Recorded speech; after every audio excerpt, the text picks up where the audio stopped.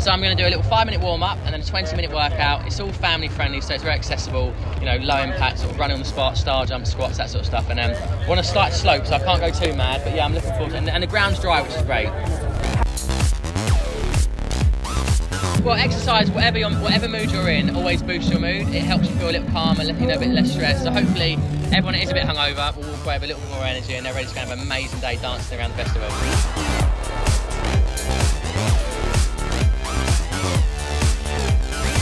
I'm excited, I love this, you know, this is my favourite thing to do, live events and especially bringing people of all different ages together for exercise. So I'm hoping that we get everyone moving, get the old star jumps going and they all leave a big smile on their face.